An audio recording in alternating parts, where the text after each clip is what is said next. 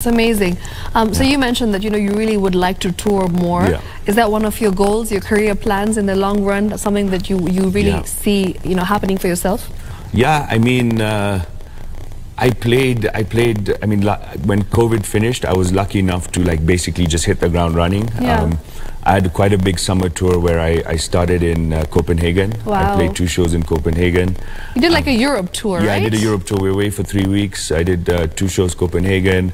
I debuted at Pablo Fierro's gig in Ibiza at Club Chinois, which was insane. And I also got to listen to other artists. Yeah. And honestly, after this summer, I was like, man, okay, I'm going to go for this summer. I'm going to play. I'm going to see what the reception is and make a decision. Because you either go all in or you don't do it at all.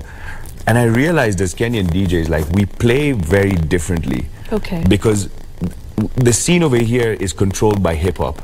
Right, yeah. So we've always been fighting to keep an audience. So we've almost developed this kind of attack where every track has to be interesting, every track has to have energy. And going abroad and basically seeing Europeans play Afro house but have never been to Africa, whereas you're from Africa, you know the swing, you know about the drums, and playing it there, the people were blown away. They were just like, what is this? I'm like, this is Afro house, not this what European you've been stuff. playing. So, that kind of gave me a lot of confidence. We went to Berlin with myself, Dylan, and Yuji as well. And, people there were like, wow, this is incredible. So that kind of, was like, guys, I think we're ready to play anywhere in the world now. That's amazing to hear. Yeah, because we're not sounding like anyone. We've heard the best. We've heard the best, and this is all they have.